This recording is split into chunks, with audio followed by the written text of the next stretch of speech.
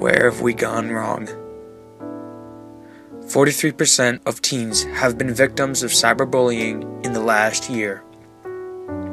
These cyberbullies hide behind their computer screens and comment on someone's status update or tweet, saying things many of them wouldn't normally say to the person face to face. This can be devastating in ways no one even realizes. Society today has forgotten what it means to be respectful, responsible, compassionate, how to be safe, and oftentimes how to achieve the goals that are set. When on the computer, people feel powerful. They feel like they can be someone else and get away with it. I felt it too at times. We all do. But the part no one realizes is who we affect on the other side with these irresponsible actions. Because of these actions, 20% of the teens that are cyberbullied think about suicide, and 1 in 10 attempt it.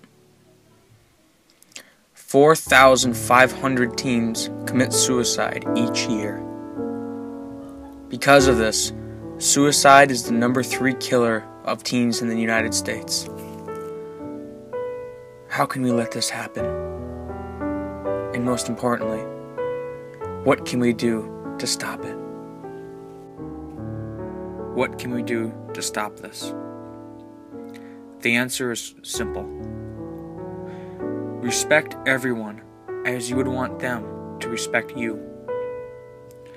Friends, teachers, family members, they all deserve respect.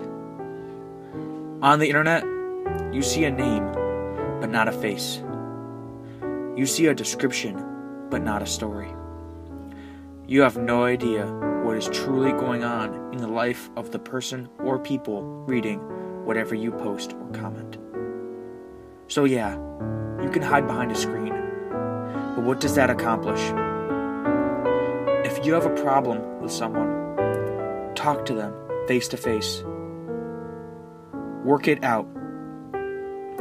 We are all trying to find our way, and the last thing we need is to be insulted or slammed behind our backs, not only for us to see, but for the world and our friends to see as well.